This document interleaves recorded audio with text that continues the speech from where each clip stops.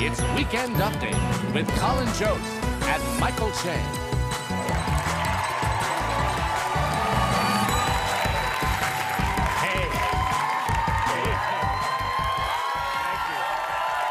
Thanks. Good evening, everyone. Welcome to Weekend Update. I'm Michael Che. I'm Colin, Jost.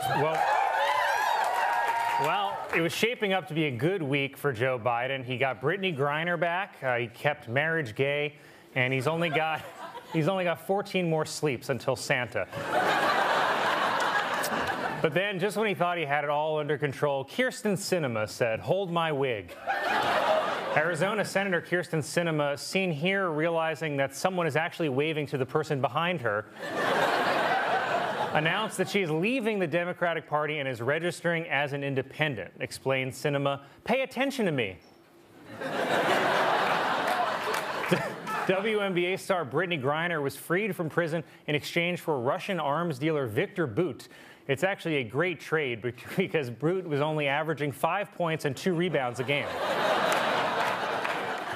Raphael Warnock defeated Herschel Walker in Georgia's Senate runoff race. You know, but I don't think this is the last you'll hear from Herschel Walker. I mean, unless he's your biological father. With Raphael Warnock's win, Democrats in the Senate will no longer have to rely on Vice President Harris for tie-breaking votes. Harris can now focus on her main priority, waiting for a worse bike accident.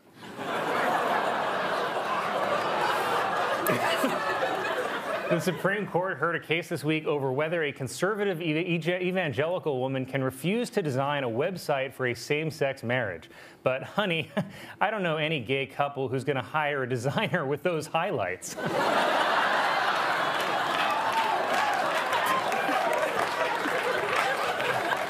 Honey? I'm sorry. I apologize. During oral arguments in the case, Justice Samuel Alito raised the hypothetical, could a black department store Santa be forced to take a picture with a child dressed in a Klan robe? Alito added that he'd love an answer before he takes his grandkids to the mall next week.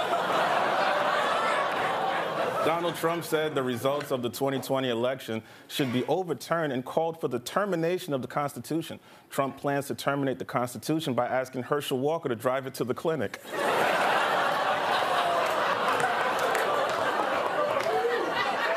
I don't know if you guys saw it today. Morocco beat Portugal in the quarterfinals of the World Cup. It is, it's the best World Cup performance by a team of Africans since the unpaid workers who built the stadiums. I didn't do it. Portugal's head coach decided not to start soccer legend Cristiano Ronaldo in today's loss. Even more insulting, at halftime, he tried to trade Ronaldo for Brittney Griner.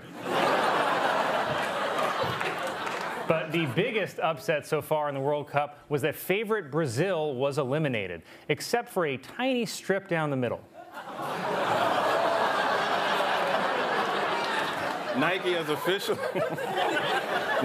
officially cut ties with Brooklyn Nets star Kyrie Irving over his anti-Semitism scandal. Kyrie says he's so depressed he might jump off the edge of the world. Today was the SantaCon bar crawl in New York City. Yeah, the annual reminder that while Santa may exist, God doesn't.